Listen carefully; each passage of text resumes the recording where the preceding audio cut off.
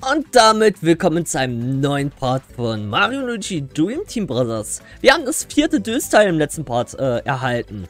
Und jetzt fehlt nur noch eins hier am Schlummerstrand. Es soll sich irgendwo eine geheime Höhle befinden. Und ich sagte, ja gut, ich gucke mal ein bisschen aufs Screen. Und wenn ich was finde, dann starte ich da den Part und erzähle es euch. Und ich habe tatsächlich was Interessantes gefunden.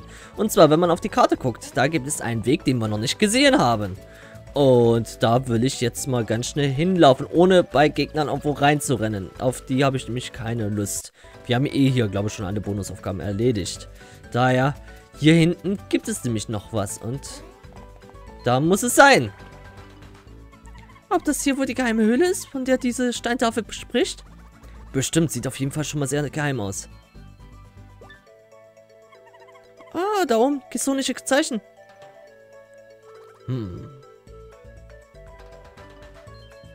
Da steht, sprich die geheimen Worte, so du Einlass begehrst. Sehr schön, versuchen wir es mit den geheimen Worten, die auf der Steintafel stehen. Kissen, Wissen, abgerissen. Okay. Passiert irgendwie nichts. Jetzt schaut mich nicht so an. Ich habe mir das nicht ausgedacht. Oh. Passiert doch was.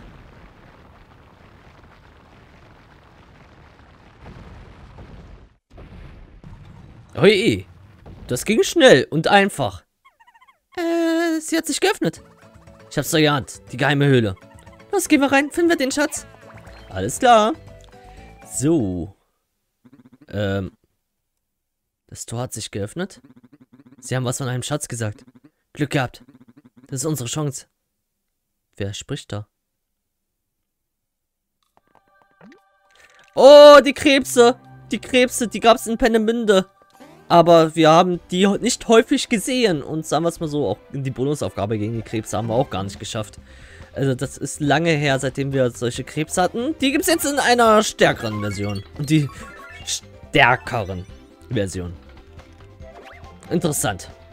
Gut, also Mario scheint schon mal schneller als die zu sein. Das ist ja schon mal ganz nice. Und ja, dann. Die können nicht viel ausrichten anscheinend. Die sind immer noch schwache Gegner. Sehr, sehr schwache Gegner. Leider kriegen wir dafür nicht die Bonusaufgabe erfüllt. Weil die nicht angreifen. Die müssen einmal angreifen, damit wir die Bonusaufgabe schaffen. Und weiter die Viren. Also die Viren, die scheinen wirklich überall zu sein. Bei jedem Dösteil. So, was haben wir denn hier so Schönes? Wir könnten... Oh ja, das sieht sehr gut aus. Wir könnten den blauen da unten links zu gelb machen. Nach rot kommt blau, nach blau kommt gelb. Also den hier.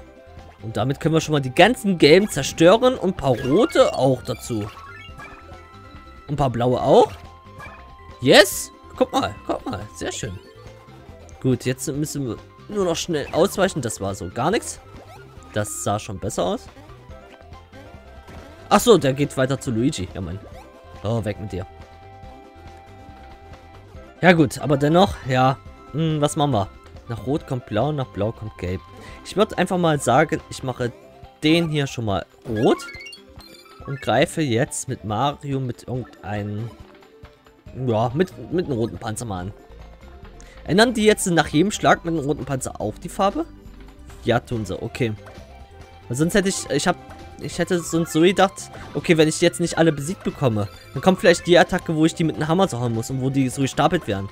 Wenn da alle drei die gleiche Farbe hätten, dann wären alle drei aufgelöst gewesen. Aber nein, tat es leider nicht. Genau die Attacke meine ich. Jetzt fehlt halt der dritte Part. Schön. Hallo? Dann komm her. Wir wollen ja nicht so lange spielen hier. Gut, dann besiegt ihn. Danke. 50 KP, genau, Schaden. Und dann die Erfahrungspunkte nehmen wir natürlich mit. So, wie sieht denn die Höhle jetzt insgesamt aus? Ich zoome mal ein bisschen weiter rein. Alles klar, hier oben scheint nichts Besonderes zu sein, außer vielleicht ein Item. Ne, eine 50er Münze, alles klar. Ja, ist auch in Ordnung. Und dann gibt es dort links 3 Wege. 3 Wege.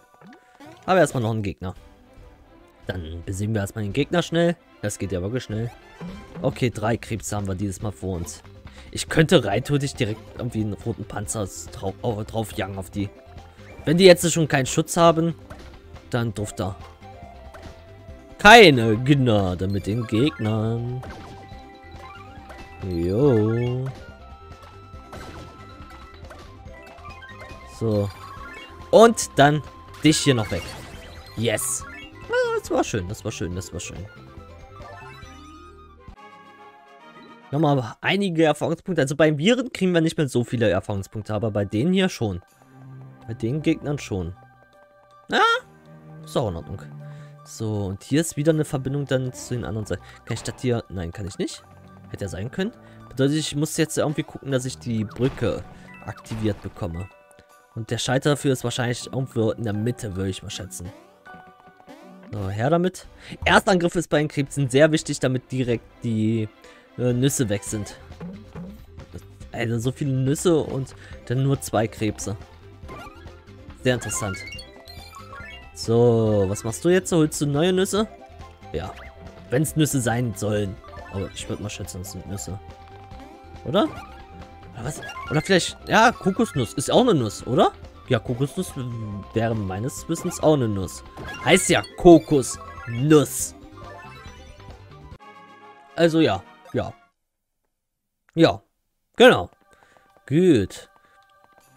Wir könnten mit Mario da erstmal rein. Das machen wir mal kurz. Ach so. Da geht's jetzt auf diesem Mittelweg lang. Oh, Mario und Luigi mal beide in 2 verschiedenen Screens. Das ist auch selten der Fall. Dass beide in 2 verschiedenen Screens drin sind. Und wenn ich jetzt B drücke, dann kann ich mit Luigi nichts machen. Auch hier nicht. Also ich muss zwingend mit Mario zurückkommen, damit ich mit Luigi wieder was machen kann. Alles klar. Ja, lassen wir mal Mario ein bisschen platt gedrückt. Ich habe jetzt keine Lust, das wieder rückgängig zu machen. Den Hammer auswählen und dann wieder den Sprung auswählen ist immer so eine, bisschen ätzend. So, Ultrapilz und dann kann es jetzt zurückgehen und die Brücke ist wieder hergestellt. Bedeutet, wir können weiter. Mal gucken, wie lang diese Passage hier überhaupt ist. Ich vermute mal, die wird jetzt auch nicht so lang sein. Vielleicht kriegen wir heute schon das letzte Döster. Und ich mag diese Lampe da.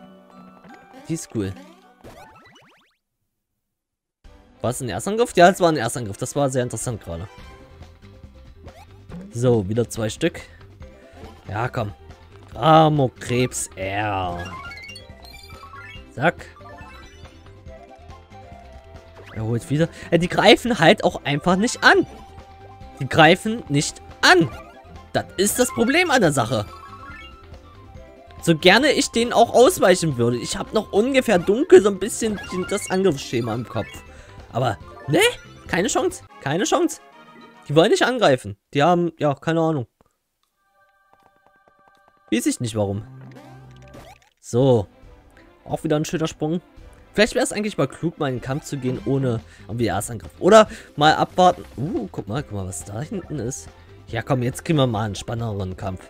Spottball auf den hinteren. Komm mal her. Shy Guys, kommt her. Kommt her. Let's go.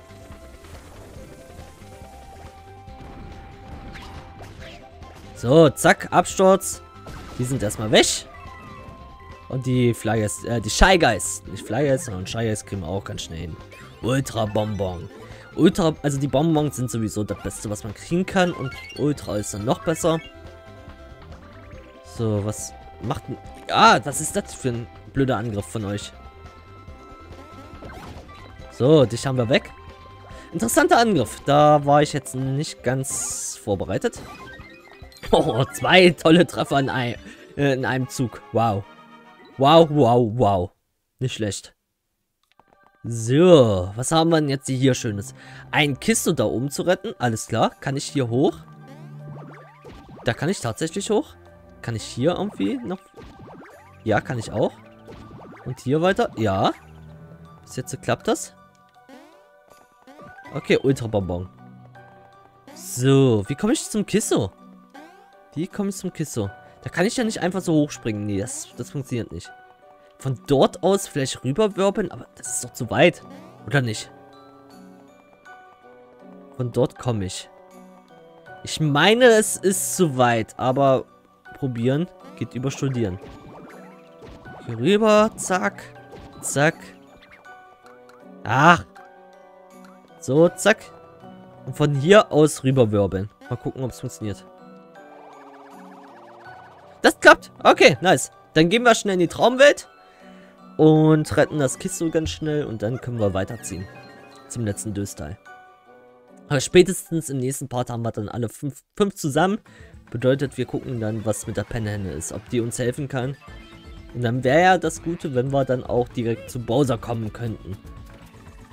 So, Stachys. Es ist noch nicht so lange her, seitdem wir gegen Stachys gekämpft haben.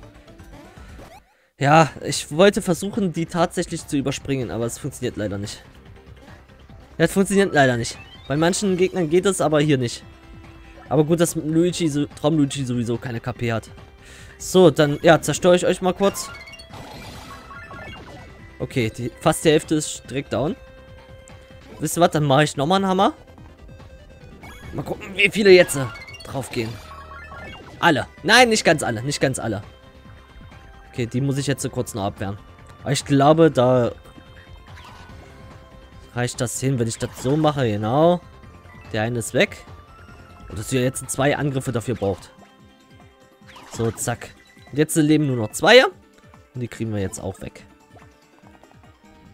Hätte ich vorher den Sprung gemacht, ich glaube, Traum-Luigi hätte nicht alle bekommen, würde ich mal schätzen.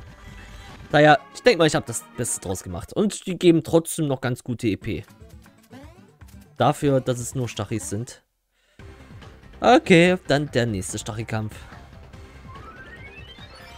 Immer her, immer her, immer her. Oder einfach mal... Nee, eine Traumattacke lohnt sich nicht für diese schwachen Gegner. Das lohnt sich so gar nicht. Oh, schöne, tolle Treffer. So, und dann noch ein Hammer. Yes. Ah, dieses Mal sind es 5er, die übrig bleiben. Oh, unser Ohren ist fast voll. Bedeutet, ich könnte eigentlich mal eine Heilung vertragen. Kommt her, Stachys. Das mache ich. Oh, gleich. Oh. Gut, Heilung. Das sind jetzt noch 50%. Beim nächsten Mal haben wir dann 80% die Heilung, was schon ganz schön krass ist. Das ist sehr, sehr krass. Gut, ein bisschen dauert es noch, bis es voll ist, aber ja, haben wir jetzt den Ohren schon mal eingesetzt. Ist nicht so schlecht. Okay. Dann gibt es hier eine Silberstatue. Ich glaube, da haben wir schon von einer, also... Oh, die Blooper, die Blooper. Die Blooper, da haben wir noch eine Bonusaufgabe für die Blooper. Und das war noch ein Erzangriff mit Mario. Okay, beim Blooper muss ich jetzt so richtig aufpassen. Ich fange erstmal mit einem Hammer an, dass die Stachys außer Gefecht gesetzt sind. Das könnte jetzt ein entscheidender Kampf werden. Hey. Okay, danke für die Münzen, aber nicht danke für die Stachys. Die Stachys, das war nicht nett. So, Schaden gegen die Stachys kann ich ja ruhig nehmen. Das ist kein Problem. So, jetzt aufgepasst. Oh, ich muss erstmal das... Okay, das habe ich verhauen. Leider. Ich muss erstmal wieder das Angriffsschema so ein bisschen herausfinden. So macht man das. Ist halt schon wieder ein bisschen her, seitdem wir gegen Blooper gekämpft haben. Das war in der Traumwelt, bevor wir Peach irgendwo verstecken konnten. Auch immer mehr Stachys kommen hier. Was ist jetzt mit denen los? Ich glaube, ich sollte die Blooper mal besser angreifen. Beim nächsten Mal. Weil die Blooper, die schicken immer neue Stachys her und das finde ich nicht in Ordnung. Finde ich so gar nicht in Ordnung. Oh, die Attacke, die mochte ich so gar nicht. Obwohl, das geht eigentlich. Das geht eigentlich. Macht schön Schaden. Okay, die muss ich schön trainieren. Runter. Hoch. Nein, auch oben. Nein, jetzt ist Mario am Boden. Okay, er steht auf. Sehr schön. Ich greife jetzt die Blooper an. Das ist mir dann doch ein bisschen zu dolle, dass die hier immer neue Blooper und so neue Stachys herholen können. Danke. Ja, komm, ihr greift jetzt auch schnell noch an. Macht mal, macht mal, macht mal. Ist das eigentlich eure Einzihattacke, liebe Stachys? Oder habt ihr noch eine andere Attacke? Das weiß ich gar nicht mehr. Obwohl es noch nicht so lange her sind, seitdem wir gegen sie gekämpft haben. So. Zack. Zack. Dementsprechend sind sie halt trotzdem noch aktuell, weil es halt auch nicht lange her ist. Wir waren ja erst am Strand. Level Up für Mario. Yes, Level 29. Ja. So, das macht keinen Sinn. Vielleicht Angriff? Nee, macht auch keinen Sinn. Bart könnte man mal wieder erhöhen. Guck mal, da sind 5er mit dabei. Ich habe so eine 5er bekommen. Sehr schön. Sehr, sehr schön. Das war ein sehr erfolgreiches Level Up. So, weiter geht es. Diese Viecher. Nee, gegen die möchte ich jetzt nicht kämpfen. Aber wir kämpfen gegen diese Viecher. Okay. Ja, stimmt, die Traumwelt hier vom Strand, die hatte ja extrem viele verschiedene Gegner, was ich ja auch sehr, sehr gut an der Traumwelt hier fand. Ich bin doch sowieso einer, der alle Gegner besiegt, also von daher, ich besiege der einfach jetzt. So ist es, so ist es. So, kommt her. Ja, ihr schickt neue hierher. So, zack. Zack. Oh, wie viele tolle Treffer dabei sind hier. Ihr müsst jetzt auch weichen. Tut mir leid, aber es ist halt so. Das ist halt so. Weg mit euch. Das ging schnell. Das ergibt jetzt, war doch eigentlich mehr EP als gedacht. So, wir sind angekommen. Eieiei, ist der groß, ist der groß. Warum ist der so groß? Hätten wir hier irgendwie eine Luigi-Reihe irgendwo herkriegen können? Das könnte möglich sein, weiß ich nicht. Kiste gerettet 33. So.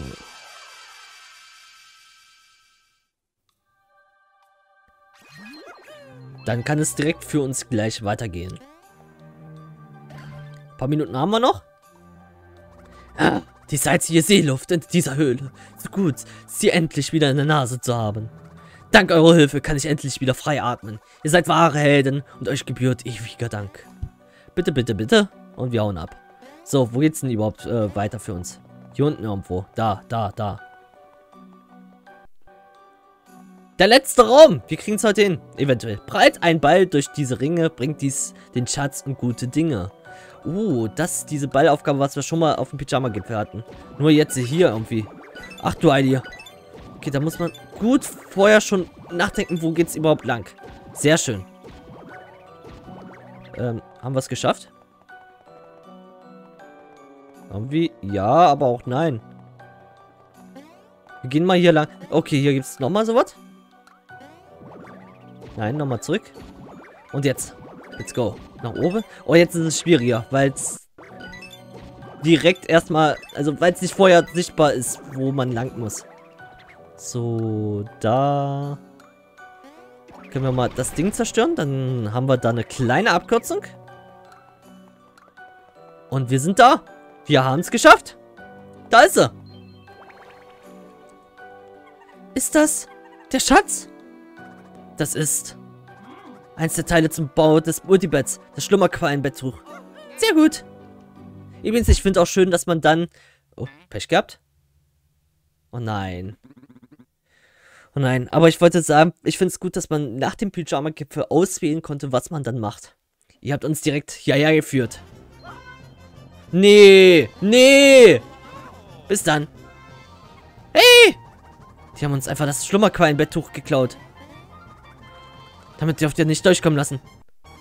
Wir müssen uns das Betttuch zurückholen.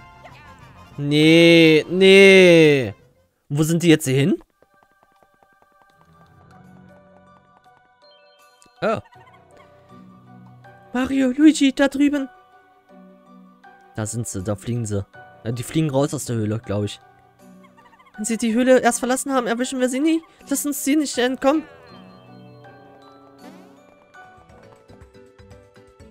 Den Weg habe ich übrigens rausgeschnitten. Und sie sind weg. Na toll. Nein. Aber was für ein Tag mal wieder.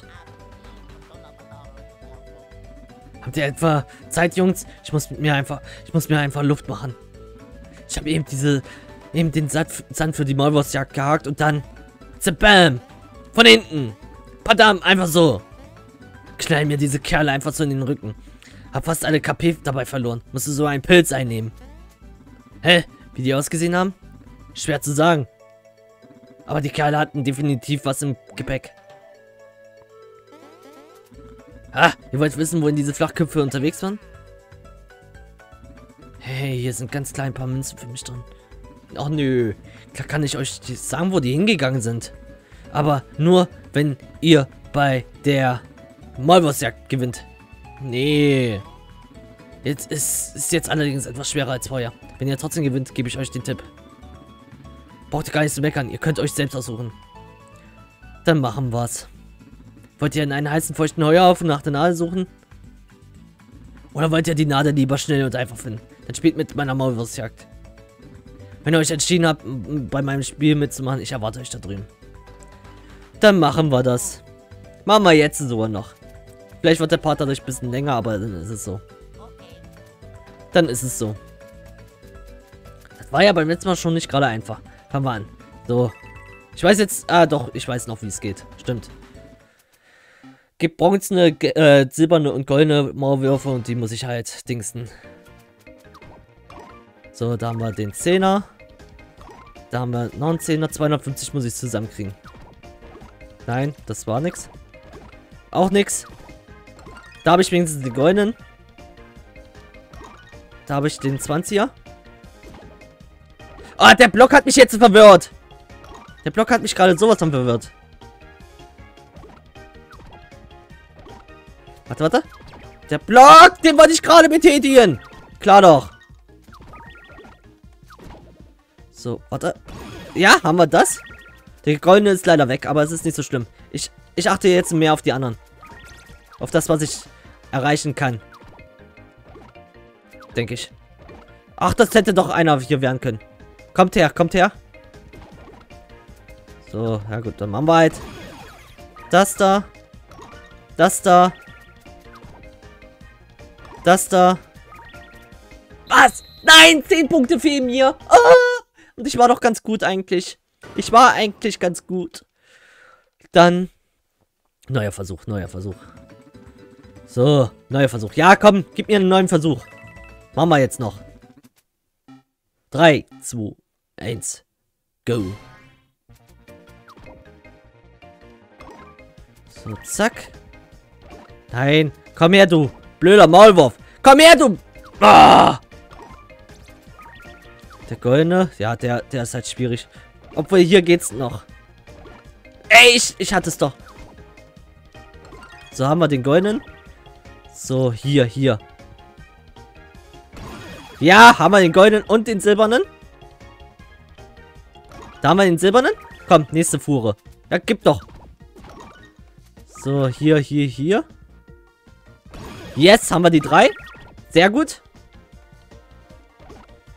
So, wo machen sie lang? Da ist einer. Wir haben es geschafft. Nice. Also ich kann jetzt so... Ja, guck mal. Hier noch den goldenen. 40 Punkte nochmal dazu. Keine Ahnung, was ich jetzt hier anders gemacht habe, aber dieses Mal bin ich ja deutlich drüber. Diesmal haben wir es ja sowas von geschafft. Ja, 330 Punkte. Nice. Sehr schön. Das nehmen wir.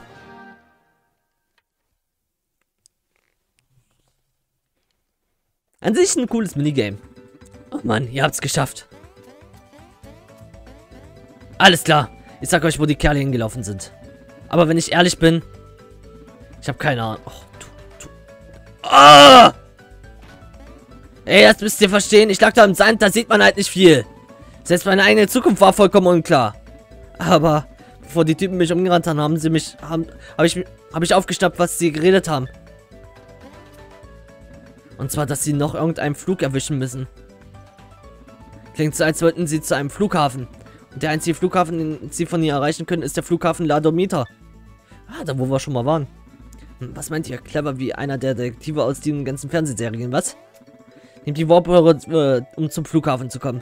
Und wenn ihr diese Kerle findet, schubst sie für mich auch einmal in den Sand, ja? Machen wir, wenn da Sand vorhanden ist. Das machen wir aber dann erst im nächsten Part. Ich bedanke mich fürs Einschalten. Wir sehen uns dann im nächsten Part wieder. Bis dahin. Euch noch einen schönen Tag. Tschüss.